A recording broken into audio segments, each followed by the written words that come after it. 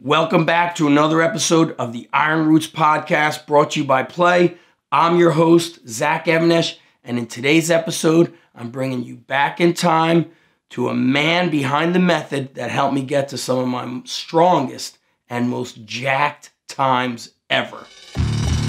This is PLAE's Iron Roots, A podcast dedicated to uncovering the strength legends, the training methods, and the stories around physical culture and iron history. I'm your host, Zach Even-Esh. Grab yourself a protein shake, chalk up, and prepare to travel back in time through some of the most awe-inspiring stories of iron history. It's go time. Okay, guys, so in this episode, I'm talking to you about something called the heavy duty method, brought to you by this guy, Mike Mentzer. So if you're listening to us, you're going to want to check out the video over at PLAE.PRO. Now, Mike Mentzer was a bodybuilder in the 70s and the early 80s. He was one of the early day students of Arthur Jones that came from that Nautilus era, and his heavy duty method was all about high intensity training, heavy lifting, and very, very, very low volume. In fact, there were some articles that I had read where Mike claimed to train legs once every 21 days. Now, who knows how true things were in the magazines back in the 70s and early 80s, but that was his claim. Now, he got away from the bodybuilding competitive scene in the early 80s after he had a very controversial loss to Arnold Schwarzenegger in the Mr. Olympia. After that, I'm not sure how much he competed. I believe it was maybe once or twice more. But I remember looking in the magazines and seeing Mike Mentzer in the late 80s saying to myself, man, that dude looks like he is carved from stone.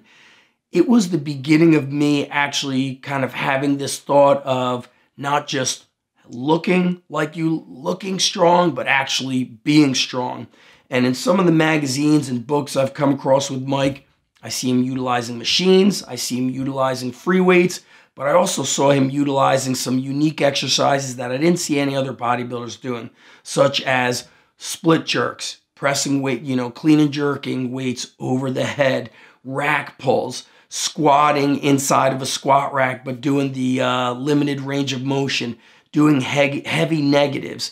And the heavy duty method was all about not just training hard, but training with such intensity that you would go until you basically couldn't move the body anymore. So if he was doing lat pull downs, he would go until he hit concentric failure. Then he'd have two training partners pull the bar down, and he would fight the eccentric. And he would continue that until he could no longer even hold on to the lat pull down bar.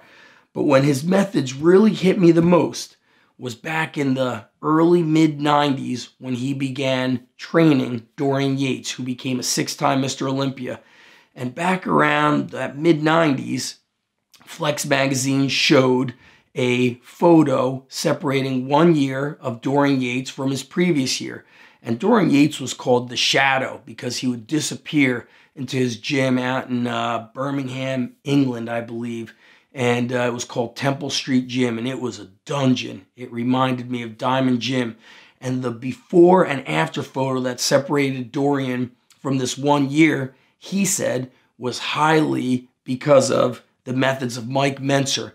His training went to such a low volume, yet a high intensity, that it convinced me to train in a much different fashion. I completely changed the volume of work I did. I amplified the amount of rest I took, and I'm going to break down how I train, which was brought to you basically by the methods of Mike Mentzer. I copied what Dorian Yates did, minus the steroids. So let me break it down, guys. Before I got into the training of this high intensity, I was doing a 2 days on, 1 day off power bodybuilding workout. I was done with my bodybuilding days, and I was really looking at the bodybuilding methods of guys from the golden era and even the classical era. They were strong. They didn't just, look strong. They were strong. Guys like John Grimmick, Dave Draper, even a little bit of Arnold and Franco. But training 2 days on, 1 day off, I always felt like day one was great, And I felt like day 2 was a B plus, right? I felt like I was just lagging a little bit of energy. So when I saw what Dorian Yates was doing, is he was taking a day off after every workout. And if it was a lower body day, I read that he was taking 2 days off. So I split up my body in 4 ways. And as much as this was a bodybuilding split, I got extremely strong. And I was actually coaching wrestling at the time. And I remember entering an open college wrestling tournament with just having high school wrestling experience and giving a pretty good battle to a Division I wrestler. That being said, I just didn't have the skills, but I had the strength. So coming from bodybuilding training, you would think it was totally wrong. I did chest and buys on day 1. Day 2 was off. Day 3 was leg day. Then I took 2 days off. Then that 3rd workout was shoulders, triceps, day off.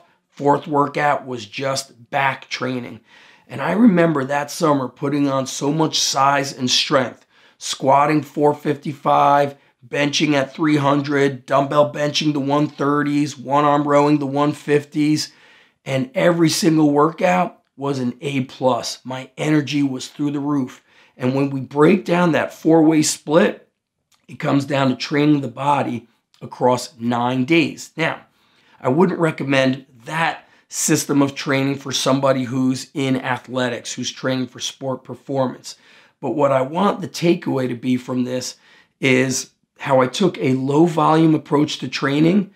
I maximized the lifestyle, the rest, the nutrition, and in turn, I maximized my gains. So my main lift, let's say it was a squat, I would warm up and build up and hit 2 heavy sets or sometimes 1 all-out set. I didn't do all the negatives and the forced reps.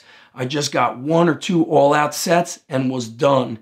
And my friend, Marty Gallagher, who was the coach of Kirk Karwoski, one of the most prolific and feared powerlifters ever, that was a method he used to help build up Kirk's squat, bench, and deadlift. He'd build up to an all-out top set of a squat, bench, or deadlift and be done. Sometimes he said Kirk would build up to the best squat, best set of squats, and then leave. They called it squat and leave. And it makes you think or consider, how much training are you doing individually? Or if you're a coach, here's where I want you to think about this. Are you overtraining your athletes? Now, we could argue and say there's no such thing as overtraining because we're talking about their lifestyle. They're not sleeping enough. They're not eating enough. But I remember a college program wanted me to train a certain team 4 days a week. And I remember thinking to myself, man, I'm training these wrestlers 3 days a week in the off season, and these guys are tough as nails. Now I'm going to train a team that's not so much known for being tough. Are they going to be able to recover or mentally handle the 4 days a week of training? I thought to myself, definitely not. There's a huge mental aspect to this style of training that when you train one day, take off the next day, you're really fired up to come back to the gym. Whereas if you're doing a high volume of training, you start saying to yourself, well, I'm coming back tomorrow, so let me just stop here on Monday. I'm coming back tomorrow on Tuesday. The methods, the heavy-duty methods, can slightly be applied to strength and conditioning. And then, of course, the recovery, the recuperative methods are where we really want to start reconsidering our training methods. The intensity methods of Mike Mentzer, negatives, forced reps, then partial reps, that's going to be a little bit too much for athletes. If you're trying to put on size and strength, I think you can do the forced reps. You can do some of those negatives. Cal Dietz is utilizing negatives in his triphasic training. A lot of this stuff was starting to get implemented with these bodybuilders like Mike Mentzer, who were training heavy to put on size.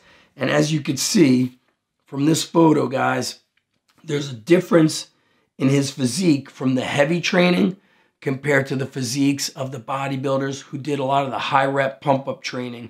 In fact, there's a big difference in the guys in the 70s, late 60s, compared to what we started seeing in the mid 80s.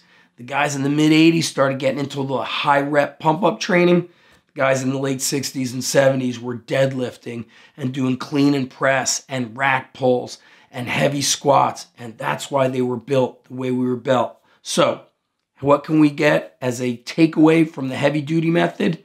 The rest and recovery. I want you to reconsider your training. Think about how hard you're training, how frequently you're training. Marty Gallagher even told me about a group of guys he's training now.